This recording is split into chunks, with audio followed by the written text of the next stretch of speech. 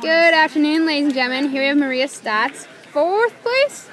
Yes, 4th place today at the Reforestation Ramble. Congratulations. Did you have a goal coming into today? Just to have fun and try to ride my best. Yeah? That's my goal in every race.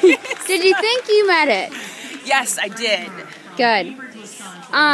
Tell us a little bit how your race shook out today. Well, it had a pretty good start. Pretty wide double track, so that's kind of where I like to ride. Smooth, straight, flat starts are always a good thing, and the single track is really nice to ride, so that helps. It flows nice, and Just kind of stay on the pace? Yeah, I was pretty excited. What would you say is your biggest piece of advice for a course like this? Try not to use your brakes. Yeah? Yeah, the more flow the better. Yeah, just going through the single track nice and easy, and if you can get on a tail or get on somebody's wheel on the double track and just hang on. Awesome. Will we see you at Treadfest? No, we're not going. That's a little far for the kids. A little bit of a drive for you guys. Yeah. Well, we will see you at the Wars Banquet, and congratulations today. Thank you.